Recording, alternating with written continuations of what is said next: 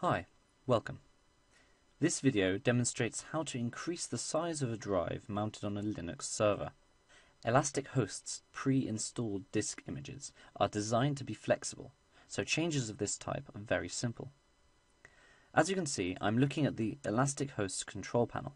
You can see my Linux server, the drive mounted on it, and some information about both of them. Before we can change anything, we first need to turn off the server. So we click the power button in the server box. The drive is a smaller box to the right. Within this, you can see a button with two blue cogs on it. This shows you the configuration screen for that disk drive. Here we can change the size of the disk and underneath mount an image. Drag the slider to increase your disk size. I'm going to increase my 15 gig disk to 18 gig. Now the disk allocation is larger, but we still need to grow the partition. Turn the server back on and access it using SSH. Use the IP address displayed on the control panel.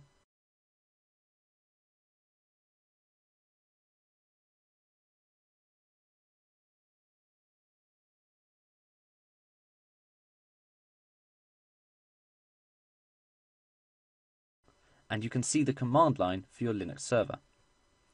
First, we need to check the current partitions by typing df-h. Here we can see the file system still occupies only 15 gig.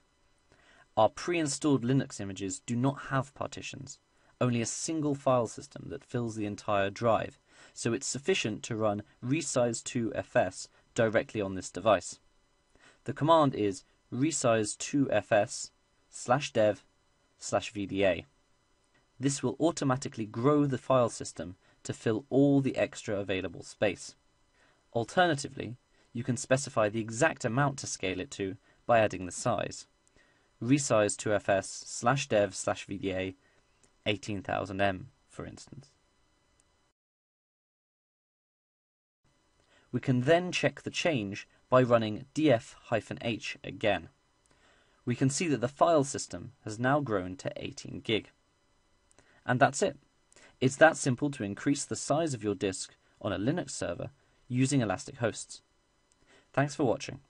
We have other video tutorials to help you get started. If you'd like to learn more, please go to the tutorial section of our website.